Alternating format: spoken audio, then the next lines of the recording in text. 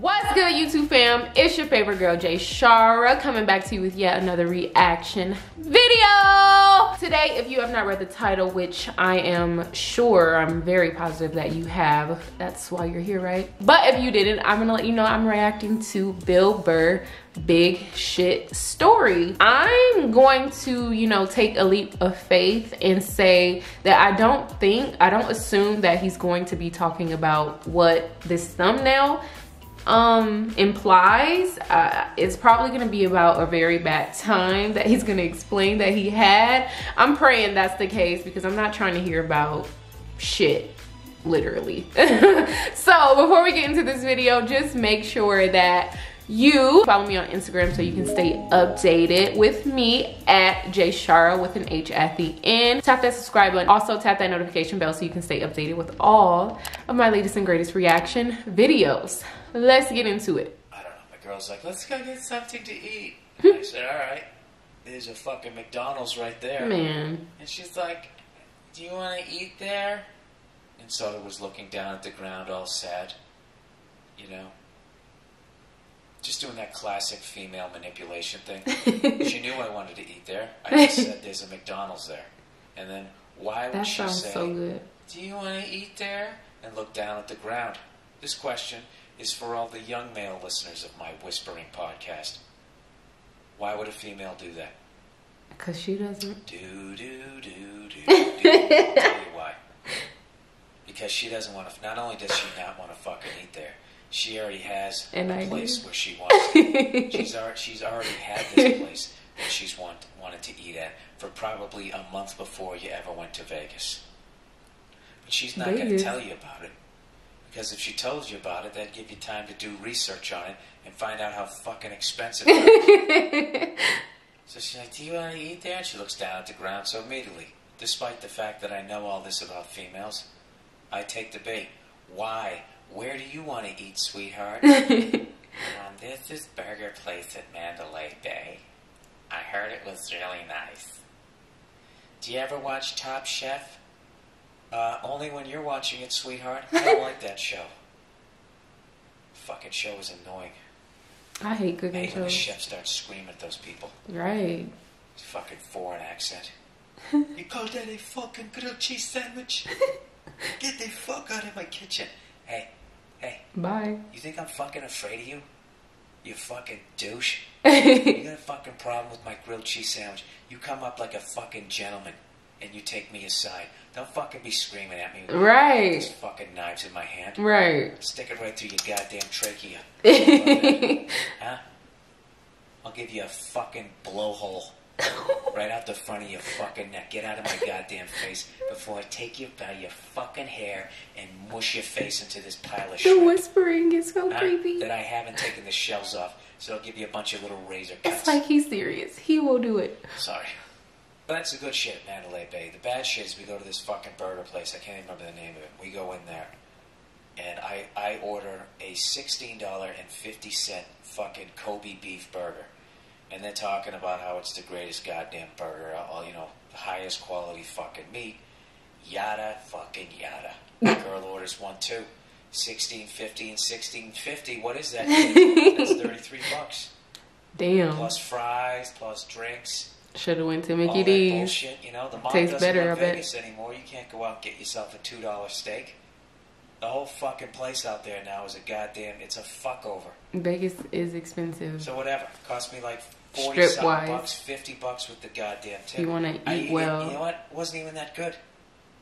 He's so My girl's mad. like, how's your burger? You know what I said? I said, it's good. Just keeping the peace. Keeping the water nice and smooth. Nice and fucking still on the horizon. Okay? So anyways, I get back to my hotel. My girl already tells me she doesn't feel too good. That burger's sitting in her like a goddamn boot. And I'm like, I get ready to do my show. Iron my button-down shirt. Put a little conditioner in my hair. What's left of it. I'm like, what? And I head downstairs to go work the Orleans casino. the last place Carlin ever worked, the place where the Smothers Brothers retired. Mm-hmm. You know? I didn't know all that. Smothers Brothers, who were so fucking edgy, they actually lost their sketch show. During the Vietnam War, they did, I forget what the sketch was, but they had the balls to say no to the network and do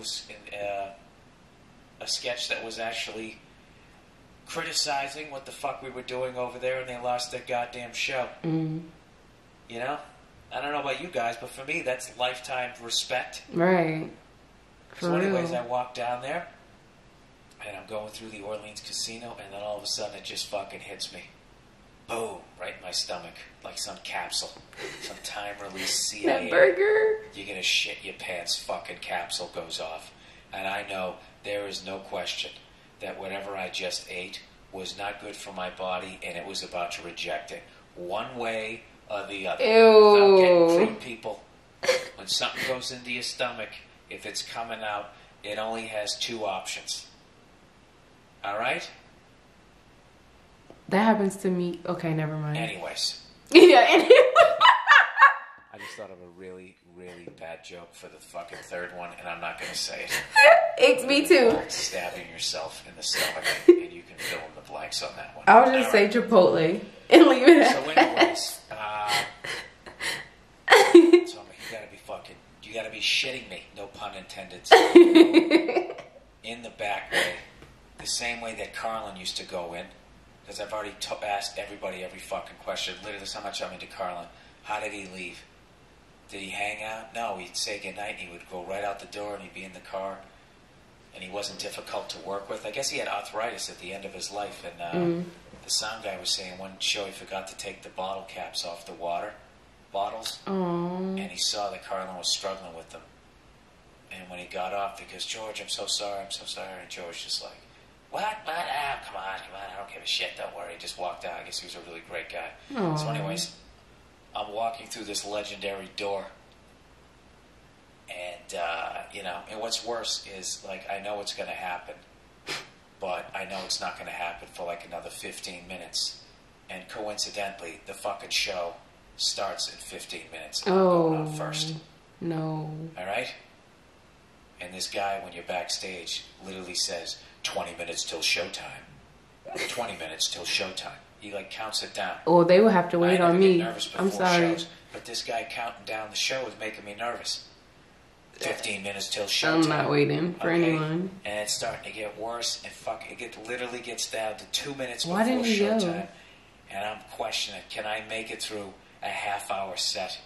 And I was like, you know what? Fuck this. The show can't start without me.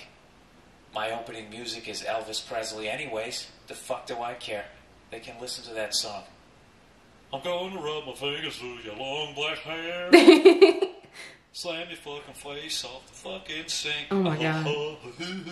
I don't give a shit. And I said, fuck it. And I fucking ran into the bathroom. And I will spare you the details. But you know when something either amazing or something amazing happens, they make a statue. If something horrific happens, a lot of times they will preserve the area. You know? Like Dealey Plaza. Fucking president gets his brains blown out. All of a sudden, we can't change one blade of fucking grass. The horror that happened in that fucking bathroom, ladies and gentlemen. And I never do shit jokes. They should have retired that fucking bathroom. That's it. They should have just fucking... this is so disgusting. Air sealed it and just put a glass This is fucking disgusting. door so people could look in and realize why they closed that fucking burger joint at the Mandalay Bay. You went in the burger? I gotta admit, dude, I haven't... It's Monday. I'm finally back to normal. He went to the burger place and did that? So there you go. There's my big shit story. I had a burger over at the fucking Mandalay Bay. Yeah, I'm never eating there. And it almost ruined my fucking show over at the Orleans. So if you guys saw me, anybody saw me Saturday night? Alright, you want to talk about a professional because I extra fucking killed on that show. If you knew what the fuck happened, just know that. The next time you go to Vegas and you go to see Barry Manilow and he's singing that song Mandy You something, and you something, but I still wanna fuck you, oh Mandy. Right? What? Just know that he could have just been shitting his fucking brains Ew. out 2 minutes before. Now I'm gonna think of that. Fucking slacks with his horrific plastic surgery, his yank back face. I bet, you know. He's rude. I was gonna say he'd need another facelift if he fucking shit the way I did before my show, but that's actually not true. There's no straight. There was no straighting. Anyways, all right, Bill. Jesus Christ, enough already. Why did he get into that story? Why did he get into that story? He is a mess, dude. I gave Bill the benefit of the doubt and said, you know what? Bill is crazy, but he's not that crazy. Like, but apparently he is. He was talking about exactly what the thumbnail in the freaking title said.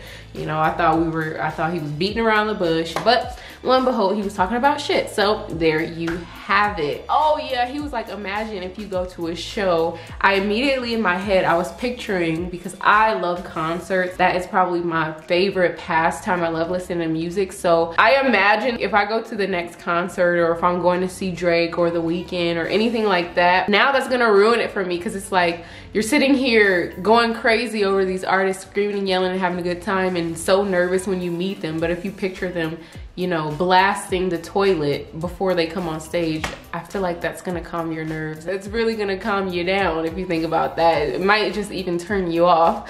But other than that, if you enjoyed this reaction, be sure to give me a beautiful thumbs up. Hit that subscribe button so you can become a Jay Bae immediately. Hit that notification bell so you can stay updated with all of my latest and greatest reaction videos. You know that I love you. You love yourself 10 times more. Have a beautiful day or night in this amazing world. Ciao.